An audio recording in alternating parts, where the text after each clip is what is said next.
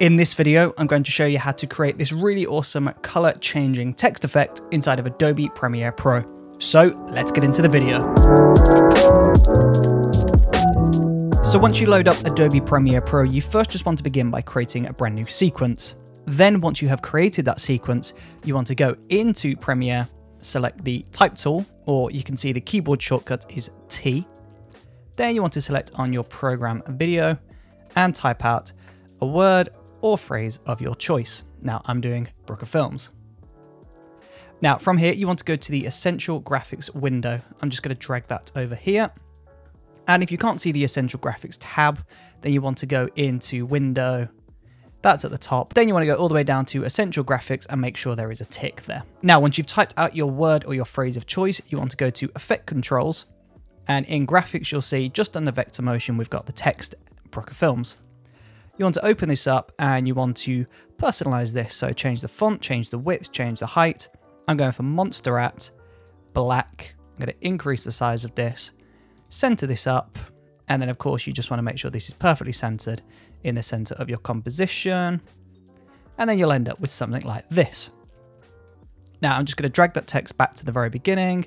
And I'm just going to increase the length of that to 10 seconds.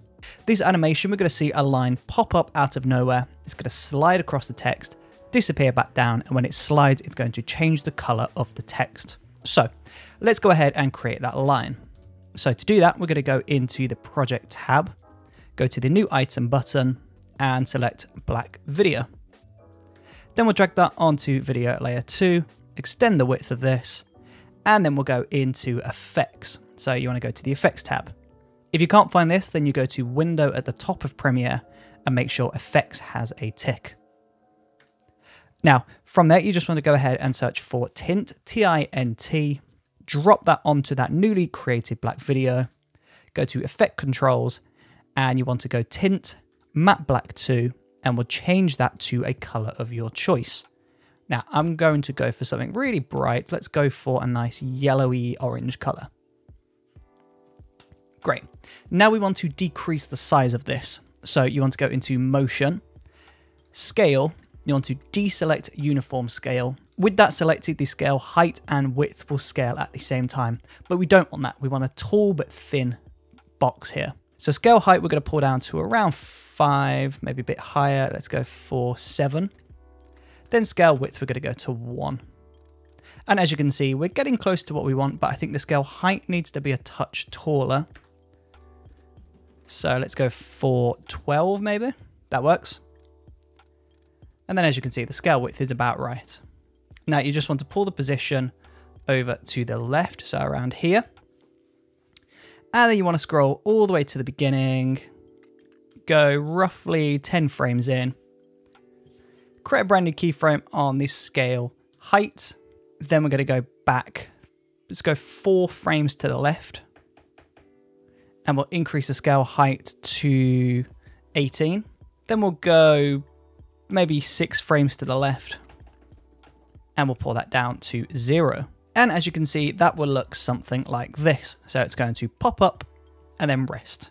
That looks great. Now we just want to wait maybe half a second to a second. Then we'll create a brand new keyframe on the position. We'll go 2 or 3 seconds over to the right and we'll pull the position of that line over to the right. There we go. And then you want to wait another half second. So we'll go half second to the right, brand new keyframe on scale height, and then we'll go 6 frames to the right and pull that down to 0. So that is the scale height down to 0. Now, if I just render this sequence so that we can properly view this back, you can see it pops up, slides across, and then disappears again. Although I would argue that that animation was a bit slow. So I'm just going to go up into this window. This is where the keyframes are. I'm going to select all of these last 3 points and I'm just going to drag that in. So I'm decreasing that gap. And I'm also going to convert these keyframes to EaseIn Keyframes. Essentially, the normal standard keyframe is just going to start moving and then stop moving bang on where those keyframes are. Whereas an EaseIn is going to slowly accelerate into that. It looks a lot more natural and creates a more fluid animation. So now from here, we want to go ahead and change the color of the text. And there's multiple different ways of doing this, but I'm going to go ahead and create an animation using the Tint plugin. So I'm just going to go into Effects, we'll drag Tint onto the text layer like so, and when we go back to Effect Controls, you can see Tint is here. Now we are going to map white to, we're going to select this eyedropper tool and select the yellow. So you can see that's now turned yellow, but obviously we don't want it to turn yellow until the line passes it. So we're just going to go back onto the black video. We're going to go to that first keyframe where the animation starts, go back onto the text layer, and we're going to go ahead and create a mask on Tint just around this box here. Really small box. And then we'll go ahead and create a keyframe on mask path. Then we'll go back and see where the animation stopped. So that was here.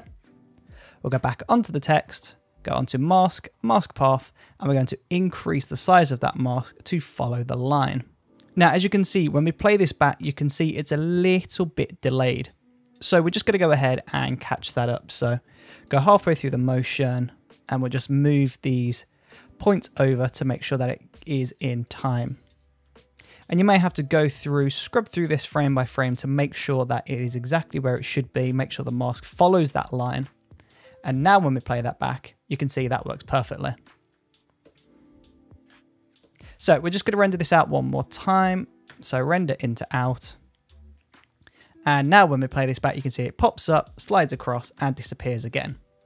And that is this really cool text animation inside of Adobe Premiere Pro. Now, if you wanted to, you could just select both of those layers, right click and select nest.